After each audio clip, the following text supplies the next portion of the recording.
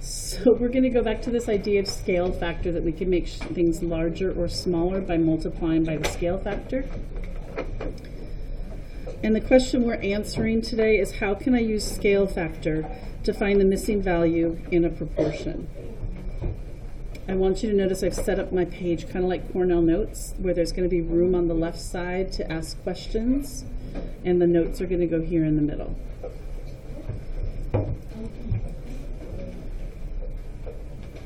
I already started this with, a proportion is two equal ratios.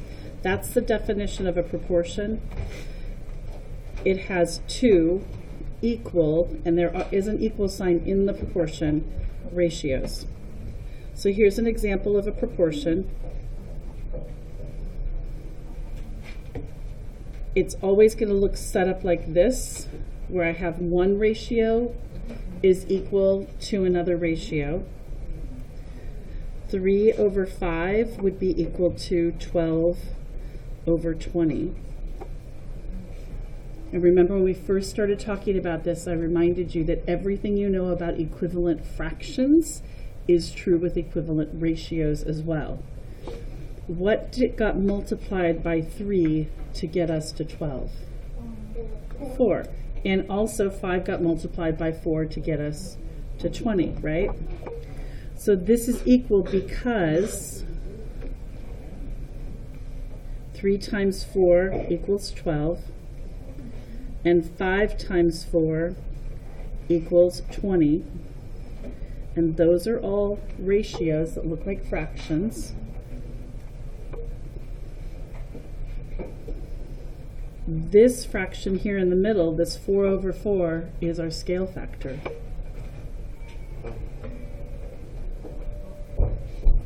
It's how much larger the second ratio is. So let's take a couple more notes here. We're just going to write out what we just talked about, or what I just mentioned here. The scale factor is 4.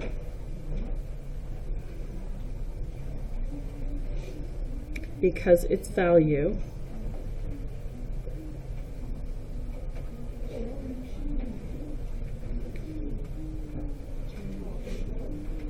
in other words,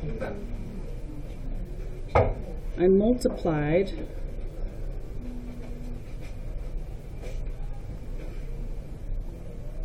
the numerator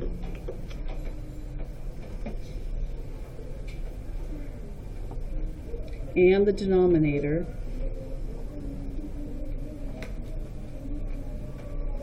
by 4.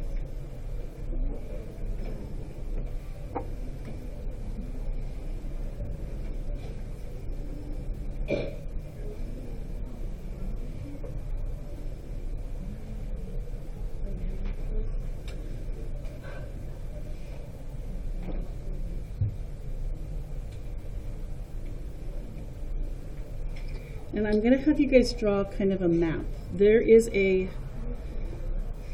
equation we can write to find scale factor when we don't know what it is. When we looked at this one, you guys know the math facts that 5 times 4 is 20 and 3 times 4 is 12. That's pretty simple. But sometimes, as we saw when we practiced our proportions the other day, it might be decimals or numbers that are not familiar math facts, right? So the scale factor is new divided by old.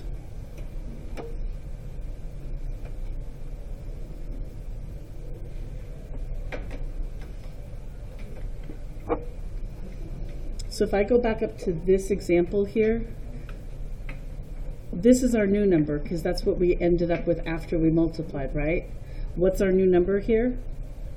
20 divided by the old number is 5. What is 20 divided by 5? 4.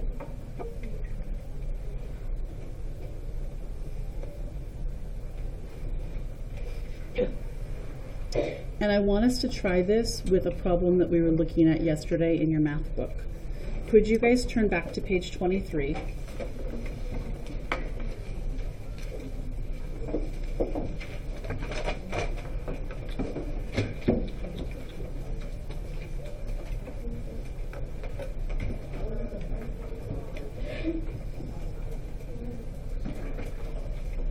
if we know one piece of information from the new and a piece from the old, we can find the scale factor.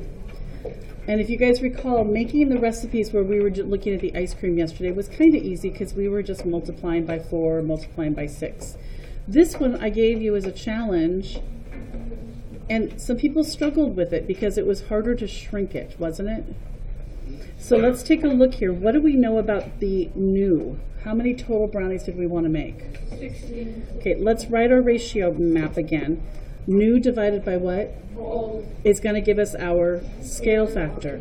So let's write that in here. New divided by old. What's the new? 16. And what's the old? 24. That's not going to be a whole number. It's going to be a decimal, right? So let's try that. I have a calculator, so I'll just do it up here real quick. 16 divided by 24. Do you see the decimal I'm getting? Kind of hard to see. It's 6 repeating itself. So it equals 0.6 over and over and over again. So if I take any of these things up here, like if I want it, I was really confused by the eggs. There's 4 eggs here. And we really need to do like 2/3 of this recipe to get 16 brownies. How do I do 2/3 of 4 eggs? Because eggs are like whole things, right?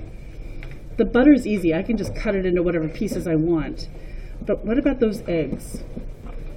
Well, if we know our scale factor is this is how we would find it out. 4 times 0.6.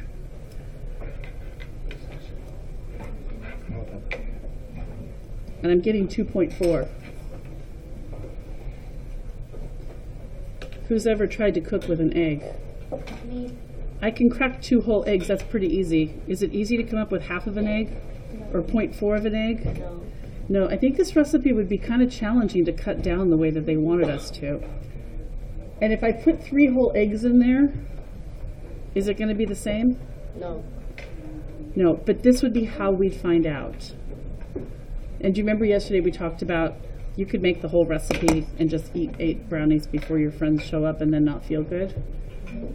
You could also like make the whole recipe and save extra brownies to put in your lunch the next week, right? Sometimes when you're doing real life cooking like this, you start doing the math and you're like, I need to just make the whole recipe. Because I can't use 3 eggs, it would be too much. And I can't do 2.4 eggs easily, right? Okay, but what the question was how should you change the recipe, not can you change the recipe, right? And we could use scale factor to do that by taking the new and dividing by the old. So we're going to take that idea, again, and we're going to turn to today's activity. I want you guys to look at page 25.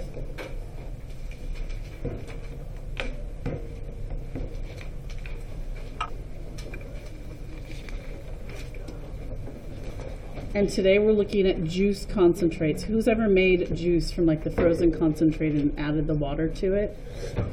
If you add too much water to it, like if you start miscount and it gets too watery, right? Those are ratios that you're working with. Let's look at the recipe for these 2 kinds. Look, there's a recipe 1, recipe 2. Recipe 1 is 3 cups of concentrate for every 7 cups of water. This must be making it for a lot of people because that's a lot of juice, right? And look right here at this. It's saying 1 batch is 3 cups, 2, 7 cups. The second recipe is 2 cups of concentrate for every 5 cups of water. There's a couple ways we could do this. We can take and double this. How much would it be to be 2 batches? What's double the 3? 6. And double the 7? 14.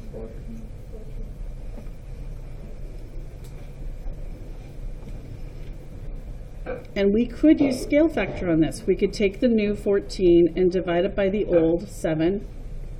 And what would 14 divided by 7 be? 2. Well, that makes sense because it's 2 batches, right? Can you use these numbers and these numbers to complete the rest of this table? Yeah. And then this table, and then with a partner, I want you guys to try working on this one. You may not need to use scale factor because the numbers there might help you find them, okay?